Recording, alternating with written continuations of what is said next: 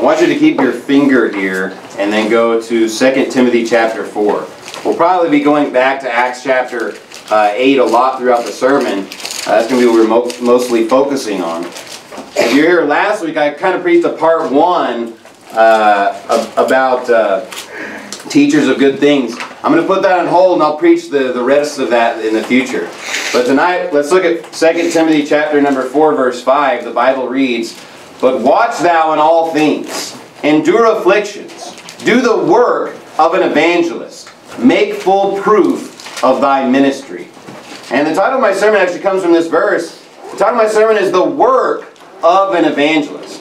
Now in 2 Timothy chapter number 4, the Bible is instructing a pastor to do the work of an evangelist. So I think the obvious question then would be, well, what is the work of an evangelist, right? Well, let's look at all the mentions of the word evangelist in the Bible quickly, and then we're going to talk about what I believe the Bible teaches the work of an evangelist is. It's very clear. So go to Ephesians chapter number 4, if you would. Ephesians chapter 4. But we see the pastors instructed to do the work of this evangelist. Now, I think a lot of times there's a lot of pastors where maybe they wouldn't even be able to tell you exactly what the evangelist means here, but they're not doing it. They wouldn't even give you a definition and then say they're doing it. They're just lacking in this area a lot of times. Whether or not they give a definition that's wrong, they're not even doing that. So there's definitely a lack there. And we see it's important for not only a pastor, but a lot of people to do the work of an evangelist. So let's see what this means. In Ephesians chapter 4, look at verse 1. "I therefore, the prisoner of the Lord, beseech you, that ye walk worthy of the vocation wherewith you're called." Vocation is similar to like the word job, meaning your occupation, meaning what is your purpose? What is it that you're supposed to be doing? It says, "With all lowliness and meekness, with long suffering, forbearing one another in love, endeavoring to keep the unity of the Spirit in the bond of peace. There is one body and one Spirit, even as ye are called in the one hope of your calling, one Lord, one faith, one baptism, one God and Father of all, who is above all and through all and in you all. But unto every one of us is given grace according to the measure of the gift of Christ. Wherefore he saith, when he ascended up on high, he led captivity captive, and gave gifts unto men." So what the Bible's saying is, look, there's only one Lord. There's only one faith. There's only one baptism. There's only one Spirit, but he's giving different gifts unto men. And he has a little parenthetical statement after this sentence. Let's look at verse 9 and 10 real quick. He says, "Now that he ascended, what is it? But that he also descended first in the lower parts of the earth. He that descended is the same also that descended up far above all heavens, that he might fill all things." So it's giving more description of Christ. But if we take from verse 8, where it says, "Wherefore he saith, when he ascended up on high, he led captivity captive, and gave gifts unto men." Now look at verse 11. "And he gave some apostles, and some prophets, and some evangelists, and some pastors and teachers." So the question is, what is he giving? He's giving gifts. Because if you take out the parenthetical statement there, he's saying, look, he's giving gifts unto men. What did he give them? He gave them the prophets, he gave them the apostles, he gave them the evangelists, he gave them the pastors and teachers. These offices, these vocations, these are gifts unto men. It's a gift to have a pastor. It's a gift to have a teacher. It's a gift to have an apostle. It's a gift to have the evangelist. Why? Look at verse 12. "For the perfecting of the saints, for the work of the ministry, for the edifying of the body of Christ, till we all come in the unity of the faith and the knowledge of the Son of God, unto a perfect man, unto the measure of the stature of the fullness of Christ, that we henceforth be no more children, tossed to and fro and carried about with every wind of doctrine, by the sleight of men and cunning craftiness, whereby they lie in wait to deceive, but speaking the truth in love, may grow up into him in all things, which is the head, even Christ, from whom the whole body fitly joined together, and compacted by that which every joint supplieth, according to the effectual working in the measure of every part, maketh increase of the body unto the edifying of itself in love." So what is this saying? Did it really give us a definition here of what the evangelist is? No. He's just saying in general, look, God gave gifts unto men. He gave these different vocations. He gave, the apostle. He gave the prophet. He gave the evangelist. He gave the pastors. He gave the teachers. What? To perfect the saints. To make us better. To make us more complete. To edify us. To build us up. So that we can come into the unity of the faith. There's only one faith. But we see there's a lot of different gifts of different people doing different things to what? Bring us to the one faith. To give us that unity. To give us more knowledge. That we're not just children the rest of our lives. That we're brought up. So we see the point of an evangelist is what? Perfecting the saints, the work of the ministry. But it's more of just a broad sense that all of these is what they're doing. Now there are distinctions between these, between an apostle, prophet, evangelist, pastors, and teachers. And not only that though, you can even mix them. People can be a prophet and an apostle. People can be an evangelist and a prophet. People can be a pastor and evangelist. We see that the pastor was instructed to do what? Do the work of an evangelist. So you see the pastor is supposed to also do works of an evangelist. So we see these different gifts can be mixed and matched. And I'll prove that later in the sermon. But so far we say, hey, pastors do the work of an evangelist.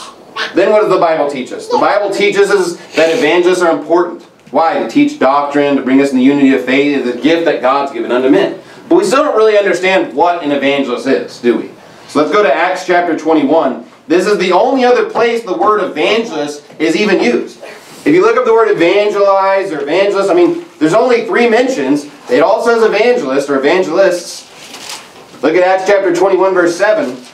It says that when we had finished our course from Tyre, we came to Ptolemais and saluted the brethren and abode with them one day. And the next day we were with Paul's company departed and came to Caesarea. And we entered in the house of Philip the evangelist, which was one of the 7, and abode with him. And the same man had 4 daughters, virgins, which did prophesy. So we see in Acts chapter 21, it says there's a man named Philip, and he's called the evangelist. Now here's the problem. Did the Bible really tell us what the evangelist is from any of these verses? Did it really say, hey, this is what evangelism is, this is what evangelist does? No. But I think the key is understanding that Philip is called the evangelist. So if we can figure out who Philip is, and we can figure out what he did, that'll give us a really good idea of what the work of an evangelist is. Because God's not the author of confusion. God's not going to tell a pastor to do the work of an evangelist, and then he just has no idea what that means. He has no idea how to open the Bible and understand what the evangelist does. But a lot of times today, we see people, they don't use the Bible to get their definitions. They use man's ideas. They use the world's ideas. So they twist these words on their head. They make up whatever they want it to be. Let's use the Bible to figure out what an evangelist is. And if you look in verse 8, it says that Philip was one of the 7. Now, if you had been reading Acts through, you would have realized that in Acts chapter 6, there's a specific mention of 7 men being set out. And Philip is one of those 7. So let's go back there and see what it said in Acts chapter 6. Go back to Acts chapter 6 and we'll see why he's called one of the 7. In verse 1 it says, and in those days, when the number of the disciples was multiplied, there arose a murmuring of the Grecians against the Hebrews, because their widows were neglected in the daily ministration. Then the 12 called the multitude of the disciples unto them, and said, it is not reason that we should leave the word of God and serve tables. Wherefore, brethren, look ye out among you 7 men of honest report, full of the Holy Ghost and wisdom, whom we may appoint over this business. Let's stop here for a second. So what's happening? Well, we see the disciples, the first disciples of Christ, they can't get all the work done. There's too much work to be done. There's so much daily ministration. They have thousands of people that were saved in Acts chapter 2. And guess what? That's a lot of people to maintain. That's a lot of people to take care of. And we see the number continues to grow and to grow and to grow. So now they're struggling to even do the Word of God. They say, look, we need more people to help, because we can't just leave the Word of God and serve tables. Meaning what? Doing the day-to-day jobs, the day-to-day business, taking care of widows, taking care of all the people's needs. There's a lot of work that goes with the ministry, and these men are going to have to stop preaching. Stop preaching the gospel. Stop doing the works of an evangelist. Stop doing these things that are so important to just, serve some table, to be a waiter, to be a waitress. And it's more important that the Word of God go forth. So look at verse 4. But we'll give ourselves continually to prayer and to the ministry of the Word. And the saying pleased the whole multitude, and they chose Stephen, a man full of faith and of the Holy Ghost, and Philip, and Prochorus, and Nicanor, and Timon, and Parmenas, and Nicholas, a proselyte of Antioch, whom they set before the apostles, and when they had prayed, they laid their hands on them. And the word of God increased, and the number of the disciples multiplied in Jerusalem greatly. And a great company of the priests were obedient to the faith. Now, like I said earlier, and I'll prove this a little bit later in my sermon, but people can hold multiple offices, okay? The pastor can do the work of an evangelist. A pastor can also be a prophet, which a prophet would just simply mean a preacher, one that's preaching God's word. Apostle is one that's going to preach God's word. We see there's a lot of mixing and matching. Peter, he's an apostle. He's also a bishop. We see he also does the work of an evangelist. So just because someone has a certain office or a certain role does not exclude them from having another role. And in this chapter, we probably get one of the best descriptions of a deacon, according to the Bible. We see, what is a deacon? Well, he's one who does the daily ministration. He's one that serves the tables. But we also see that this is a picture of an evangelist because we have Philip here. And if we look in verse 7, it says, "And the word of God increased, and the number of the disciples multiplied in Jerusalem greatly." So when they add these men, guess what? There's more preaching going out, and more people are being saved. That's a good thing. That's a good picture. That's going to give us an idea. What is the evangelist doing? Well, the word of God's increasing when the evangelist gets involved. When the evangelist gets involved, the word of God's increasing. The number of disciples is multiplied. So let's go to Acts chapter 8. Why Acts chapter 8? Well, Acts chapter 8 focuses on a guy named Philip. Now, I don't think I've ever heard this argued, but to just make it clear, there is a disciple named Philip. One of the 12 disciples is Philip. But Acts chapter 8 is not that Philip. It's a different Philip. It's the one of the 7. And as we go through and we read it, we can understand that it's not the apostle, it's actually the evangelist. So as we read this passage, we can see, what is it, the evangelist? And my first point, what is the evangelist? It's one who travels. That's my first point. Look at Acts chapter 8, verse 4. "Therefore, they that were scattered abroad went everywhere preaching the word. Then Philip went down to the city of Samaria and preached Christ unto them." So we see Philip is leaving where he's at. He's being scattered. Now, the reasoning isn't necessarily the most important thing. The point is that he's going somewhere else. He's taking the gospel where it's not. He's going to a place that doesn't have the gospel, that's not been evangelized, that doesn't know the word of Christ. There isn't multitudes being saved. And he's bringing them the gospel and he's preaching Christ unto him. That's the first thing you would preach to anybody. Preach Christ and Him crucified is what the Bible teaches. We see Philip's not just staying in one place for a long period of time. No, he's going out and preaching the gospel. The Bible says they were scattered abroad and went everywhere preaching the word. Look at verse 25 now. It says, "And they, when they had testified and preached the word of the Lord, returned to Jerusalem and preached the gospel in many villages of the Samaritans." So look, they're going to a lot of different places. He's going to Samaria, then they're going to many villages of the Samaritans. They're not just going to one specific place of Samaria. He didn't just move his family to one specific place. No, he's going to many villages throughout Samaria. He's going to a lot of different places. Look at verse 26. "And the angel of the Lord spake unto Philip, saying, Arise, and go toward the south unto the way that goeth down from Jerusalem unto Gaza, which is a desert." You say, well, we can't base our doctrine off of just things that people do. And I agree with that. We need to base it off the clear statements. But here's a clear statement of the angel of the Lord speaking unto Philip and saying, look, you need to rise and go. And we have a clear commandment from Jesus Christ. What? Go ye into all the world and preach the gospel to every creature. We have clear statements in the Bible that mesh with this. But what distinguishes an evangelist? He's traveling with the gospel. He's taking the gospel to different places. He's going. Look at verse 40. "But when Philip was found at Azotus, and passing through, he preached in all the cities, till he came to Caesarea." Now that's interesting, last little bit, he says, till he came to Caesarea. That's where we found him in Acts chapter 21 when we read about him being an evangelist, right? It says, "And the next day, we that were of Paul's company departed and came to Caesarea, and we entered in the house of Philip the evangelist, which was one of the 7. Now that makes a lot of sense. When the last verse talking about this guy says he traveled everywhere preaching the gospel, and then he stayed in Caesarea. And then we pick up in Acts 21 and it says, hey, we came to Caesarea. Here's Philip the evangelist, one of the 7. That makes perfect sense. The Bible completely jives, and it helps us realize this isn't Philip the apostle. This is Philip the evangelist. There's a separation there. There's a difference between these two people. And there's another way we can prove that too. We see Philip's not just staying in one place. Philip's going out and he's preaching the gospel to multiple places. So if someone's going to say, I'm doing the work of an evangelist, but then they're never going anywhere to preach the gospel, they're not an evangelist. I mean, Philip is one who's going out, he's traveling, he's obeying God's commandment to do the evangelism. Now, just because someone is, maybe an apostle in the Bible, doesn't mean they're also not an evangelist. He told all the apostles to go everywhere preaching the gospel. So they were supposed to do the work of an evangelist. In a way, they are evangelists. But we see evangelist that doesn't travel is not an evangelist. Let's see, my second point is that an evangelist persuades. Look at Acts chapter 8, verse 6. I mean, if you just break down the word evangelist, think of the root word evangelize. Now, in the world today, the secular world's really embraced this term. There's people that even have jobs where they call themselves evangelists, but you know what they're evangelists of? Their company, of their product. Hey, I'm an Apple evangelist. I sell you Apple products. Hey, I'm a Microsoft evangelist. They literally call themselves evangelists. Now, what are these evangelists doing?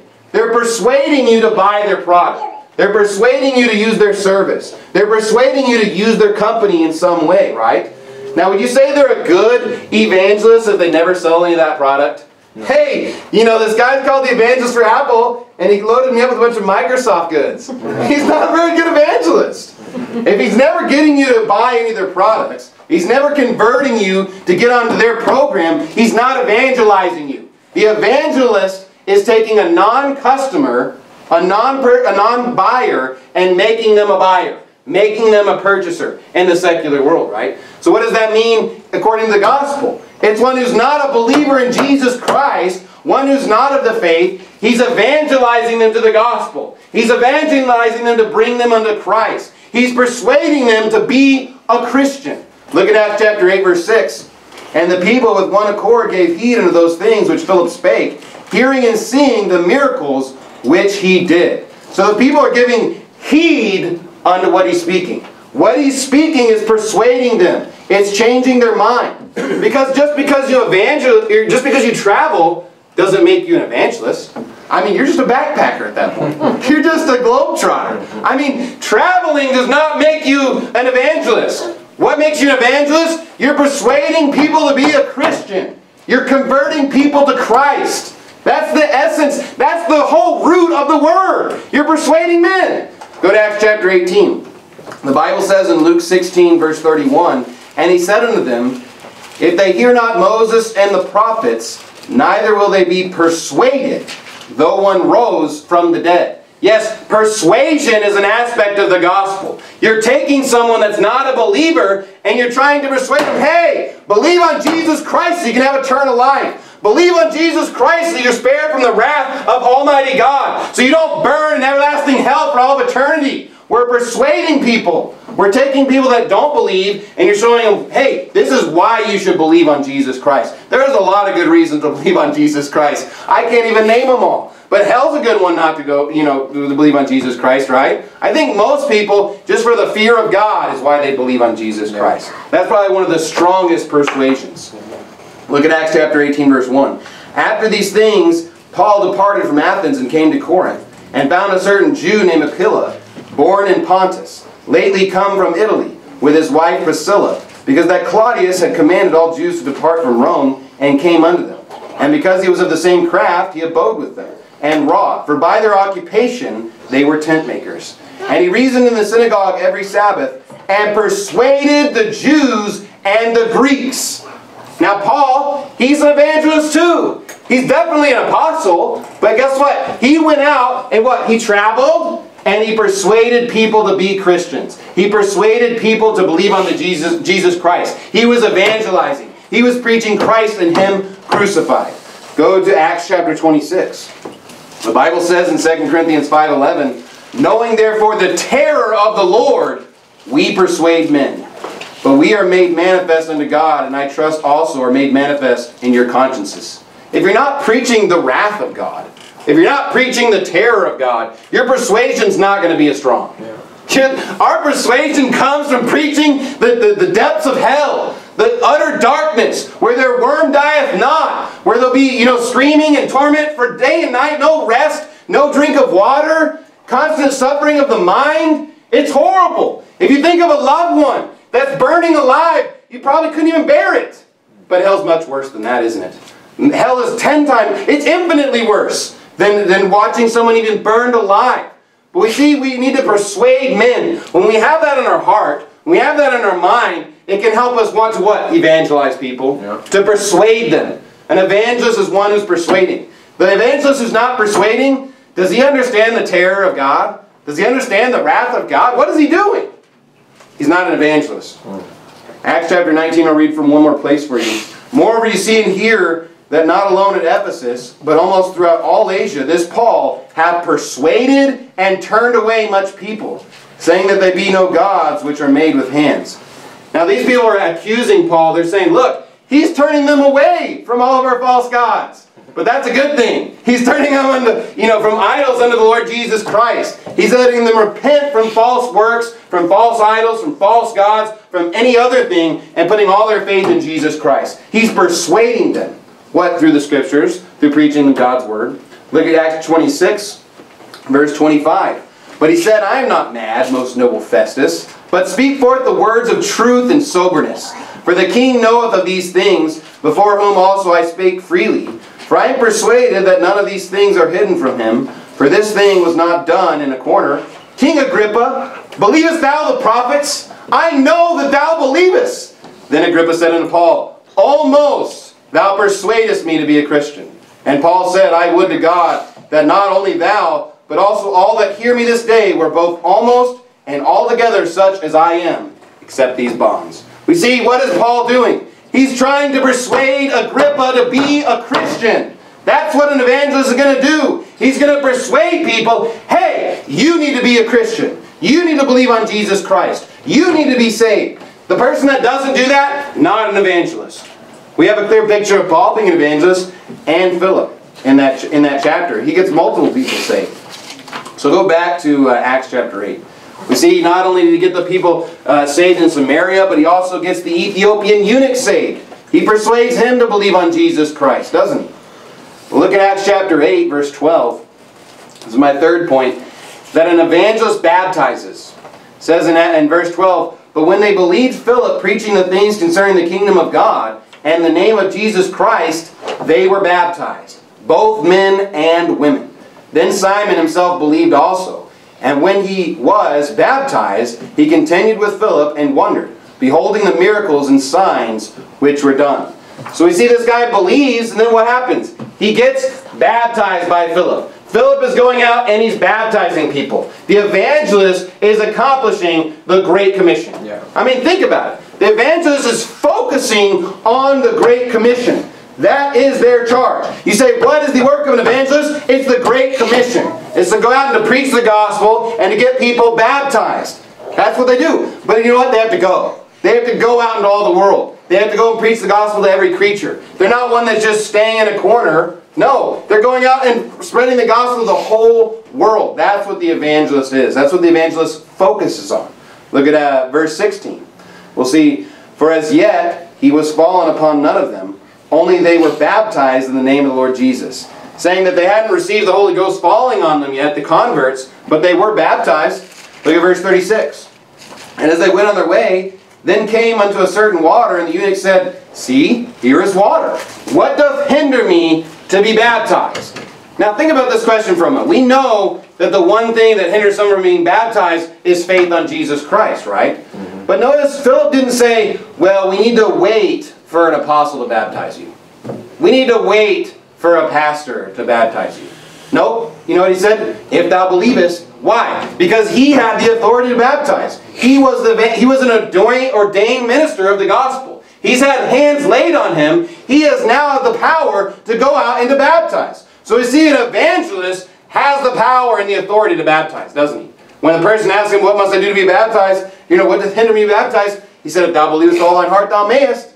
And after he believes on Jesus Christ, what? Look at verse 38. And he commanded the chariot to stand still. And they went both down in the water, both Philip and the eunuch. And he baptized them. So we see the evangelist does what? He baptizes. And then what happens? The Spirit whisks them away. So we see, what is the point of the evangelist? He's there to just stick around and really instruct this guy and really teach him. The guy that's the evangelist, he's just focusing on getting converts and then baptizing them. Going out, preaching the gospel, and getting them baptized. So now to really drive this point in, I think it helps us to understand all of those different gifts that we read about in Ephesians, okay? To understand, well, what is the difference between the apostle and the prophet and the evangelist? Are we really sure? Well, let's go to 1 Corinthians chapter 4. So I believe there is distinctives between these gifts. There's distinctives between the apostle and the evangelist. But that's not to say that people can't span across multiple of these offices or these giftings. Look at 1 Corinthians chapter 4, verse 9. For I think that God has set forth us, the apostles last, as it were appointed to death. We are made a spectacle unto the world and to angels and to men. We are fools for Christ's sake, but ye are wise in Christ. We are weak, but ye are strong. Ye are honorable, but we are despised. Even unto this present hour we both hunger and thirst, and are naked, and are buffeted, and have no certain dwelling place, and labor working with our own hands. Being reviled, we bless. Being persecuted, we suffer it. Being defamed, we entreat. We are made as the filth of the world, and are the offscouring of all things unto this day. Now we see that God has set forth the apostles last. Okay, they're made fools for Christ's sake. Go, if you would, to Acts chapter 4 now.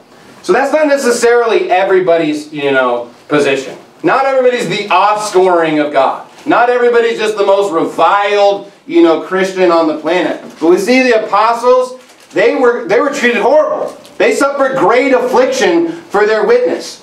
What was their witness? Look at Acts chapter 4, verse 33. And with great power gave the apostles witness of the resurrection of the Lord Jesus. And great grace was upon them all. So one of the distinctives of an apostle is that they are a literal witness of the resurrection of Jesus Christ. They literally saw the resurrected Lord Jesus Christ. And Christ gave them that great power. But you know what came with that? The offscoring. the bitter tribulation. The fact that men reviled them and hated them and persecuted them greatly. But what a great gift. I guess with the great gift comes great responsibility, right? To go out and to preach the gospel and to be persecuted and hated and rejected of men, just like Jesus Christ was. Think about the two disciples that come in Jesus Christ and they want to sit on the left hand or the right hand. He's like, do you know what you're asking for? Do you know what cup you're asking to drink? He's like, you will. Hey, you're going to bear a lot of the same sufferings and afflictions that I did. And we see the disciples, a lot of them were persecuted greatly. They suffered great afflictions. Probably none more than the Apostle Paul. He talked about being, burned and stoned and scourged and just naked and hungry and just... every bad thing you can imagine happens to Paul more than once even. It's just happening over and over and over. We see the apostle. What makes an apostle? He's a witness to the resurrection of Jesus Christ. And not only that, though. Go back to Acts chapter 8.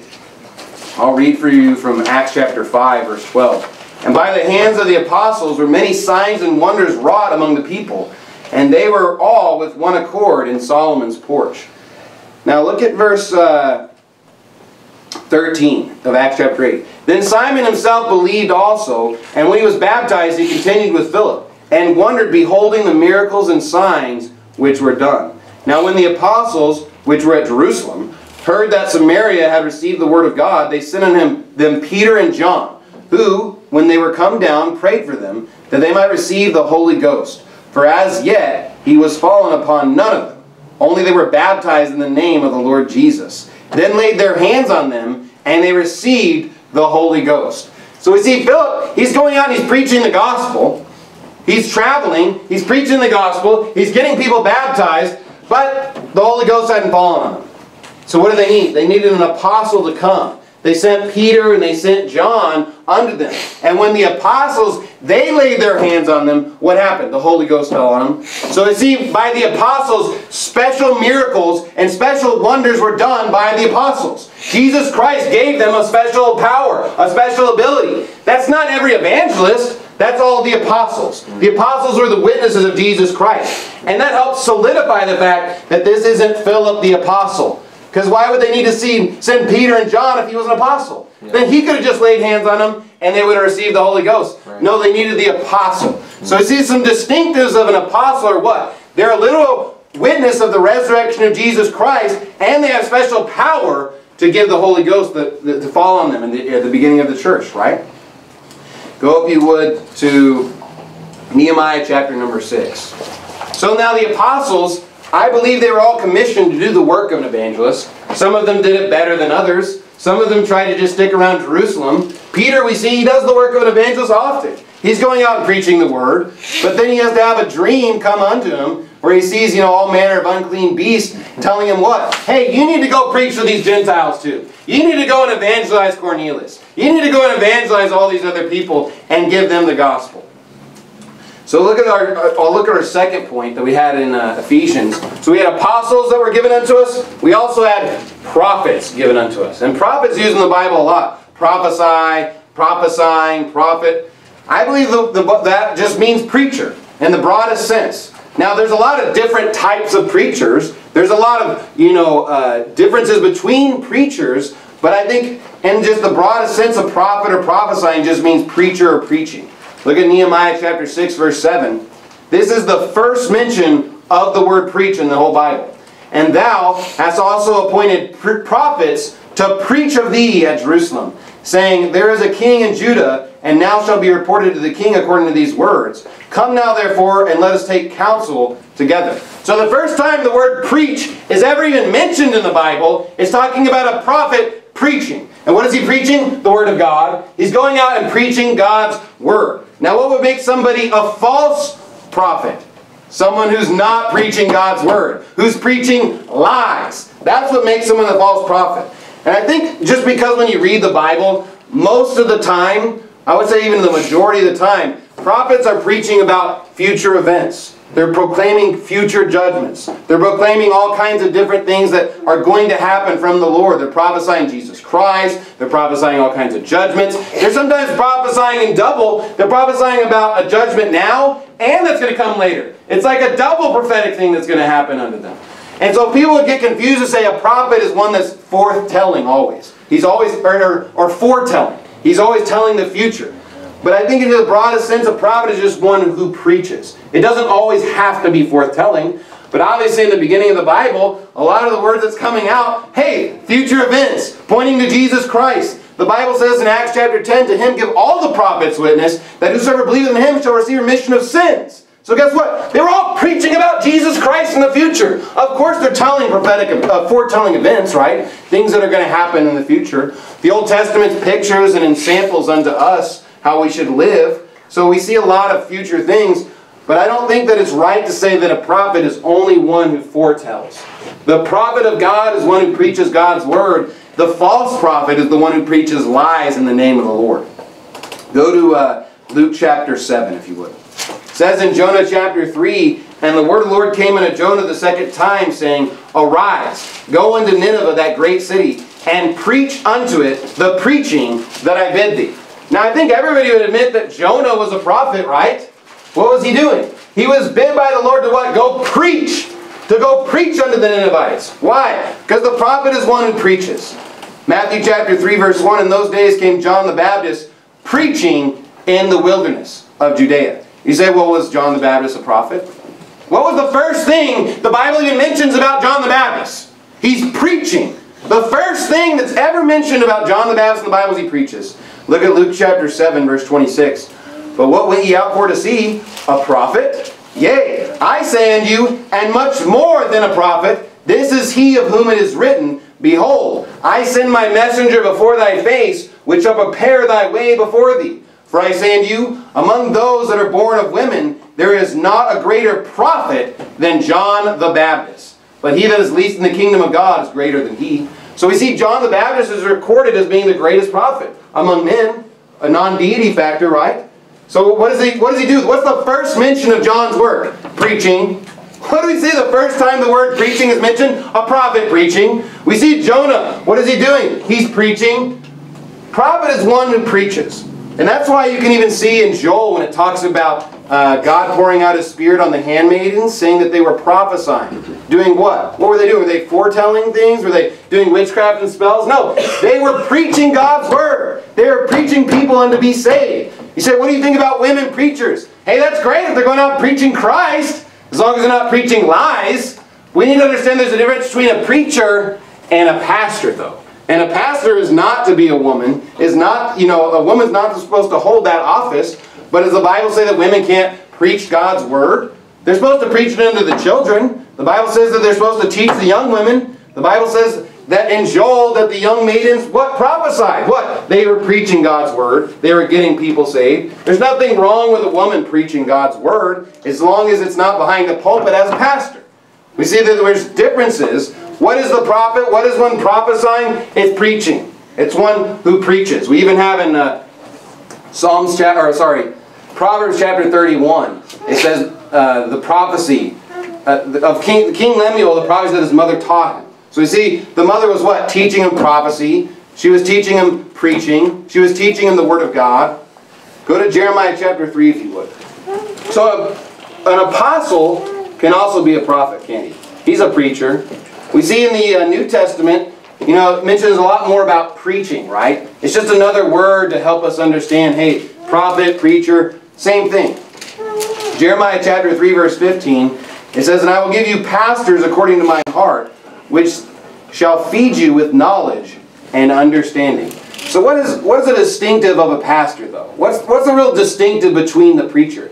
The pastor is one who is feeding the flock. It's one who's caring for the flock. It's one who's shepherding the flock.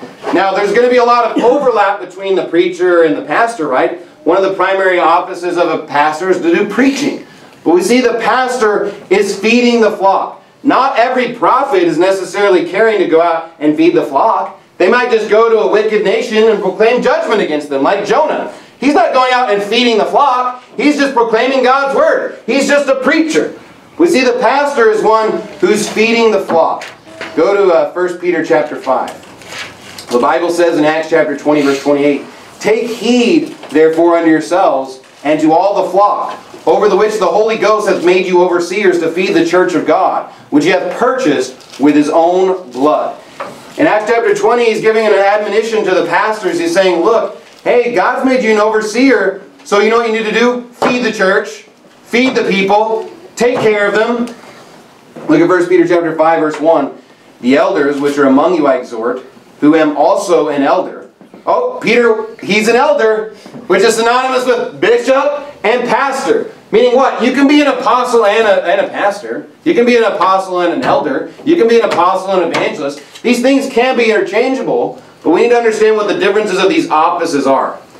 It says, "And a witness of the sufferings of Christ, and also a partaker of the glory that shall be revealed." So he also noticed, he mentioned he was an apostle there. He was the witness of the sufferings of Christ. He saw Christ die on the cross. And then we see in verse 2, "Feed the flock of God, which is among you, taking the oversight thereof, not by constraint, but willingly, not for filthy lucre, but of a ready mind, neither as being lords over God's heritage, but being in samples to the flock." So the admonition unto the pastor is what? Feed the people. Not by constraint, not because you feel like you have to, but because you want to. Because you want to help people. Because you actually care for people. We see the pastor that's after God's own heart. He cares for the sheep. He loves the sheep. The guy who doesn't is called a hireling. Because when the wolf comes, he runs away. Right. Because he doesn't really actually care about the sheep. We see a pastor is one who cares for the flock. And he guards against the wolf. He warns against the wolf. He takes care of the wolf. And he feeds the sheep. He leads them unto green pastures. We even think, Peter's mentioned here. What does Jesus Christ say unto Peter? In the end of the book of John, he says, "Feed my lambs. Feed my sheep. Feed my sheep." He's saying, look, Peter, don't just go out and live your secular life. No, feed my sheep. Don't go fishing. Fish for men. And take care of them. And feed them. Feed them. Feed them. See, the importance of a pastor is to feed the flock. Is to take care of them. But so many pastors today, what do they want to do? Oh, if you really want to learn the Bible, go to Bible college. Oh, I'm just going to teach real broad things, real basic things. No, feed the flock if you're a pastor. The pastor that doesn't do that, he doesn't really love the flock. Amen. He's just teaching things for filthy lucre's sake. He just wants the money. He's just a hireling. Go to 1 Timothy chapter 2. So we've learned what? The apostle is the witness of Jesus Christ. We see that he has special giftings or special signs and wonders. We see the prophet, he's just a preacher. We see what's the distinctive of a pastor? Well, he's one who cares for the sheep. He's one who feeds the sheep. He takes care of the flock of God. So then what about a teacher? Look at 1 Timothy chapter 2, verse 7. Whereunto I am ordained a preacher and an apostle. I speak the truth in Christ and lie not, a teacher of the Gentiles in faith and verity. Now go to Matthew 28 if you would. So again, another reference. This is the Apostle Paul, and he's saying what? I'm a preacher, I'm an apostle, and I'm a teacher. He said, look, I have a lot of these offices. And we know he's also an evangelist by the work that he did. We saw that he did the work of an evangelist. He was traveling, he was persuading men, and he was baptizing. Was he not? Look at Matthew 28, verse 19. Go ye therefore and teach all nations, baptizing them in the name of the Father and the Son and the Holy Ghost, teaching them to observe all things whatsoever commanded you. And lo, I am with you always, even unto the end of the world. Amen. Teaching them is what? To observe all things whatsoever Christ commanded. A teacher is one who is teaching God's Word. He's teaching all the counsel of God. Now, I believe that if you understand what a pastor is or a preacher, teaching just falls in the subcategory of that. All preaching, in a way, is teaching.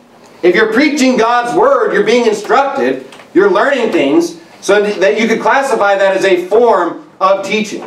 But you can't necessarily say that all teaching is preaching. All teaching would be, someone could get up and teach a very mild truth about the Bible. That wouldn't necessarily be preaching. Preaching is lifting up your voice loud, is crying aloud, sparing not, lifting up thy voice like a trumpet, showing my people their transgression. It's with emphasis. It's with, more determination. A teacher is not always a preacher. You could go to a secular college today, and you can learn a lot of things from people, but guess what? They're not all going to preach at you. They could teach you math, they could teach you English. They're not necessarily preaching at you. Now, some of them will. The geologist, he'll preach you his false religion. The biologist, he'll preach you his false religion. There are preachers out there, but not all teaching is preaching. But I would argue that all preaching is teaching. So then what's the distinctive of a teacher? It's one, I think, that would be more of a one-on-one. He's teaching you all things. He's making it more plain unto you. One that's sitting down and you're a student. You're studying with this person. Now a preacher, he's usually more preaching to a crowd. He's preaching to a great audience. So one of the distinctives could be that a teacher is more of kind of a one-on-one. More of a milder approach. One that's just instructing in meekness. We see Jesus Christ is considered a teacher. He taught them many things from the Word of God. But I would argue again that all preaching is teaching, but not all teaching is preaching. Teaching would be edifying the church. Teaching is to observe all things that Christ had commanded. Go to Acts chapter 6. So when we learn some of these different words, there's not always a huge distinction. The distinction between preaching and teaching, again, I would think would just be the emphasis. If someone's not really ever getting that animated, that fired up, they're not really, they don't really emphasizing the terror of the Lord, are they really preaching at you or are they just teaching you something? Sometimes people, when they're rebuking you, they're saying, hey, you're doing this wrong, you're doing this bad. They're like, you don't have to preach it to me. It's usually the emphasis that's what the people are indicating the difference between teaching and a preaching. It's how you're wording things. It's the subtlety of how you word stuff. Maybe it's more command, more authority, more emphasis on, hey, thus saith the Lord, is more like preaching than teaching. But we see that, all preaching would be an aspect of teaching. Instruction comes from the Word of God. Let's look at our second to last point, a deacon. It says in Acts chapter 6, verse 1, in those days, we've already read this, but let's read it one more time. When the number of the disciples was multiplied, there arose a murmuring of the Grecians against the Hebrews, because their widows were neglected in the daily ministration. What is a deacon? He's one who ministers in the daily ministration. Look at verse 2 at the end. He serves tables. Look at verse 3. Whom we appoint over this business. So we see a deacon is what? One who serves the church. Who's doing work for the church. What is the church? It's not the building. It's the people. He's helping the people of God. He's helping the widows. It's not necessarily just sweeping the floor and putting the chairs together. No, he's ministering unto the people, the daily ministration. You can hire a janitor to clean the building, but you can't hire a janitor to do the work of the ministry unto the church. You can't hire just some person off the street to minister unto the widows through God's Word. They need men of God, full of the Holy Ghost, to do the daily ministration of the church, to help edify the church, to help build up the church, to go and to visit, people that are sick, to pray for them. You can't just hire someone to go pray for the sick people. You can't hire someone to go out and do extra soul winning, to bring in more disciples, to do works of an evangelist. We see Philip, I believe he was a deacon and an evangelist. So what is he doing? As the deacon serving the church, he's going out and spreading the gospel, doing more work for the church. We see a deacon as one who's the servant of the church doing work for the church. That was the whole purpose of them even getting these 7 men. And lastly, we had the evangelist. Look back down at verse 40. What would be the distinctive between evangelist and all these others? I believe it's the one who travels. It says in Acts chapter 8, verse 40, "But Philip was found at Azotus, and passing through he preached in all the cities, till he came to Caesarea."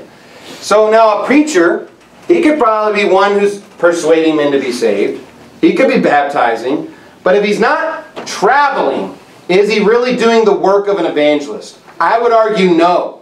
Why is the Bible instructing the pastors to do the work of an evangelist? He's saying, look, it's important for you to go out and preach the gospel, to reach people that aren't being reached, to go where the gospel is not shown, where there is no light, to be a light unto the Gentiles, to go out and spread God's word. We see that there's not always in the history, there's not always pastors in every city that care for the people. We need the pastors to go out and also be evangelists. What did he tell the apostles to do? To be evangelists.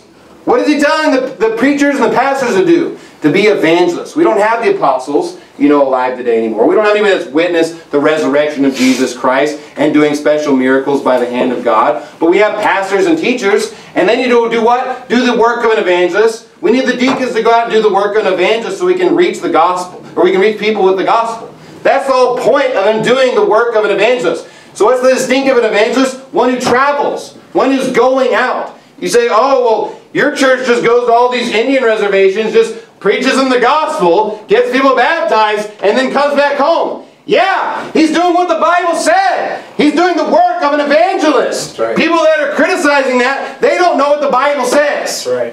And you know what? There's a lot of pastors that, guess what? They don't do that. It's because they don't do what the Bible says. They're not doing the work of an evangelist. You say, oh, they're evangelizing people. No, the evangelist is going out and preaching the gospel. He's traveling into areas that don't have the gospel. He's trying to reach new people. What is the emphasis of doing the work of an evangelist? Going out. But I think sometimes when you don't see the other offices, you sometimes lose sight of the distinctive between an evangelist, don't we? We see that there's all these distinctives. You know what's the coolest thing about this? Is that Christ was all of them. Christ was every single one of them. Go to Hebrews chapter 3. Jesus Christ said in John chapter 11, verse 25, Jesus said unto her, I am the resurrection and the life. He that believeth in me, though he were dead, yet shall he live. Was Jesus Christ a witness of the resurrection? Yes, he was. He is the resurrection. The Bible says in Revelation 1:18, I am he that liveth and was dead, and behold, I am alive forevermore, amen, and have the keys of hell and of death. John chapter 20, verse 21, then said Jesus to them again, peace be unto you, as my Father has sent me, even so send I you. So he's the witness of the resurrection. What was the other distinctive of an apostle? He gave the Holy Ghost, didn't he, right? Well, it says in verse 22, and when he had said this, he breathed on them and said unto them, receive ye the Holy Ghost. What did Jesus Christ do? He was a witness of the resurrection, and he gave them the Holy Ghost. Look at Hebrews 3:1. Wherefore, holy brethren, partakers of the heavenly calling, consider the apostle and high priest of our profession, Christ Jesus. Jesus Christ is an apostle. Jesus Christ is the apostle. He is the resurrection. Go to Acts chapter 3 if you would. Not only that, he's clearly a prophet. The Bible says in Deuteronomy that he would raise up that prophet. There's a special prophet being raised up among their brethren. Who is it? It was Jesus Christ, a preacher. Look at Acts chapter 3 verse 20. And when he shall send Jesus Christ, which before was preached unto you, whom the heaven must receive until the times of restitution of all things, which God has spoken by the mouth of all his holy prophets, since the world began. For Moses truly said unto the fathers, a prophet shall the Lord your God raise up unto you of your brethren, like unto me. Him shall ye hear in all things whatsoever he shall say unto you. Jesus Christ was the prophet that the Lord God raised up amongst the people. Go to 1 Peter chapter 5. Not only that, he is a pastor. He is the good shepherd. Psalms chapter 23, the Lord is my shepherd, I shall not want.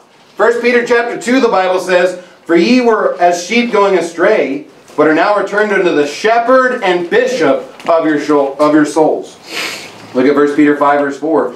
And when the chief shepherd shall appear, ye shall receive a crown of glory that fadeth not away. Go to John chapter 3. And what was the distinctive of the shepherd?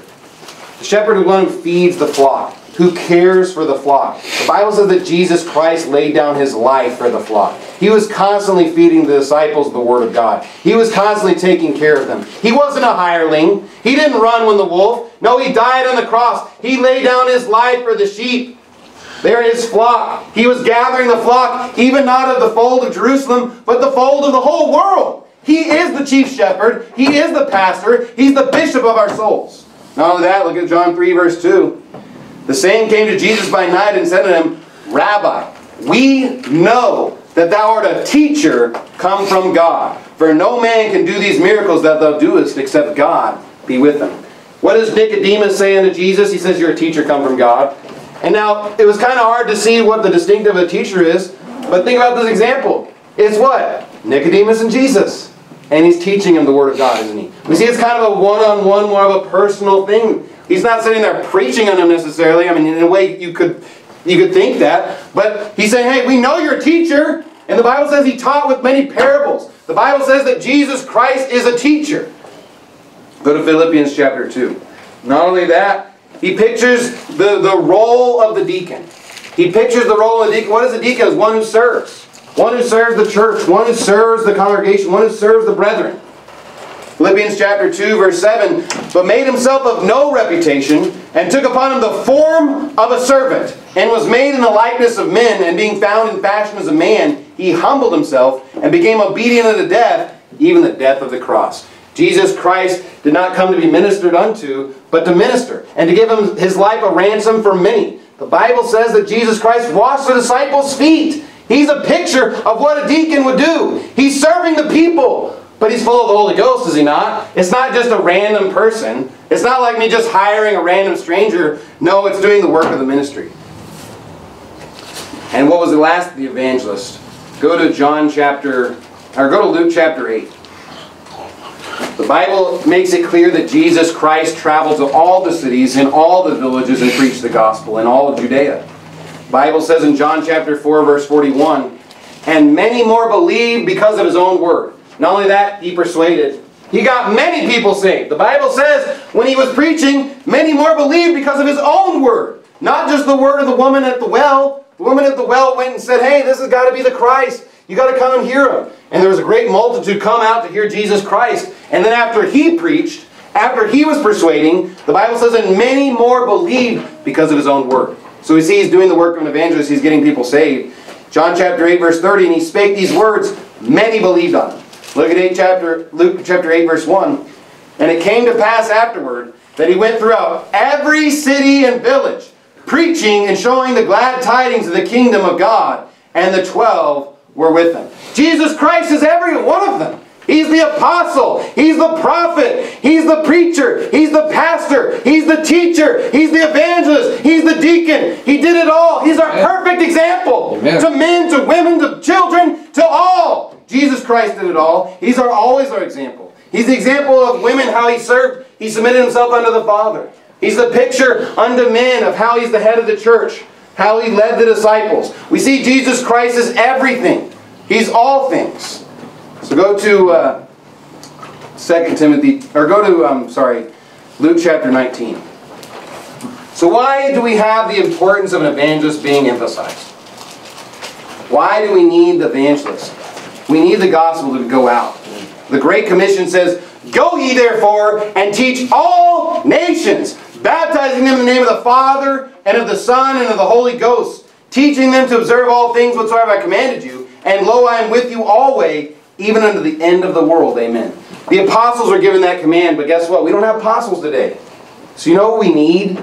We need evangelists. We don't just need the pastors. We don't just need the teachers. We don't need just the preachers. We don't need just the deacons. Guess what? All of them need to do the work of an evangelist. They need to go out and to preach the gospel, to go preach the word.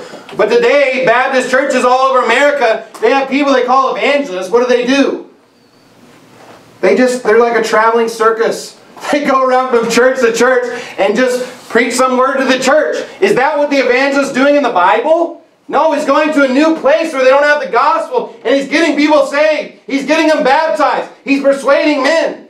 But we have these circuit-riding preachers who just go around churches and get nobody saved. He's not doing any part of an evangelist.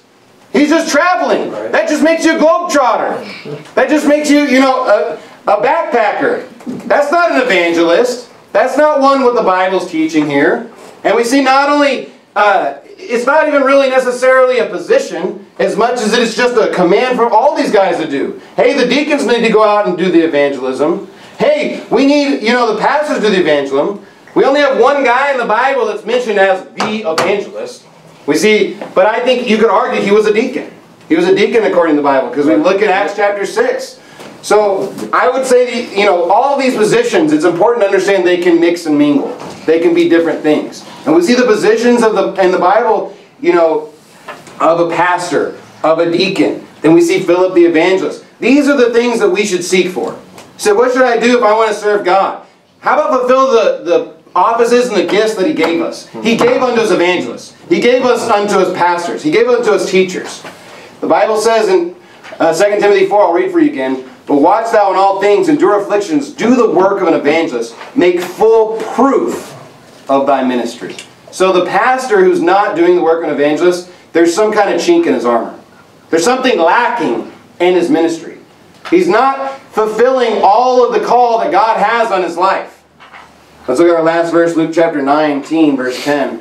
For the Son of Man is come to seek and to save that which was lost. The Bible says, look, we need to go out and find lost people and get them saved. We need to rescue them from the pits of hell. Right. We need to do the work of an evangelist. Let's close in prayer. Thank you, Father, so much for your word. Thank you so much for the perfect example that you set for us. The fact that we can look to you and that you are our apostle, that you are our prophet, that you are our pastor, that you are the picture of a deacon, that you are an evangelist. You fulfilled all of these roles, all of these offices. We just thank you so much for your unspeakable gift. I just pray that all of us in our heart would get the terror of the Lord, so that we see that we'd have earnest desire to go out and preach the gospel to all nations. We'd go out and reach people that don't have the gospel, and we would persuade men to be Christians. In Jesus' name we pray, amen.